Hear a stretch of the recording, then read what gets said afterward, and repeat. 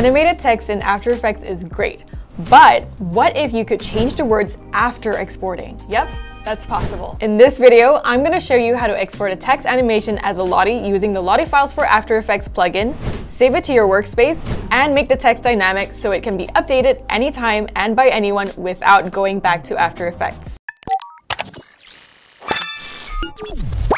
Here's a text animation created in After Effects. Let's start by exporting it as a Lottie animation so it can be used on the web or in your product. To do that, open the LottieFiles for After Effects plugin. Select the composition you want to export and click Render. This will generate the Lottie JSON file. Once it's rendered, save it to your workspace. This is your team's central space on LottieFiles where animations are organized and accessible to everyone on the team. You can also share it with developers or stakeholders directly from here.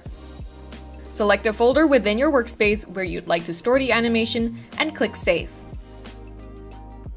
Once it's saved, click on the menu icon next to the animation and open it in your browser. This takes you to the animation's preview and edit page on the LottieFiles platform. Now here's where things get interesting. Let's say this animation appears in one section of your website, but on another page you want the same animation with a slightly different copy. Maybe instead of the original text, you want it to say Next Level. There's no need to go back into After Effects, change the text, re-export the file, and upload it again. Instead, just click the edit icon on the animation page and choose Open in Lottie Editor. This opens a visual editor where you can make changes directly in the browser. From here, identify the text layer you want to update. If the text doesn't look editable, it's probably because the original font isn't available. To fix this, click Upload Font and upload the exact font used in your After Effects project. Once the font is added, the text becomes editable. Now, simply type the new text you want to use. Once you're happy with the update, click Update Text.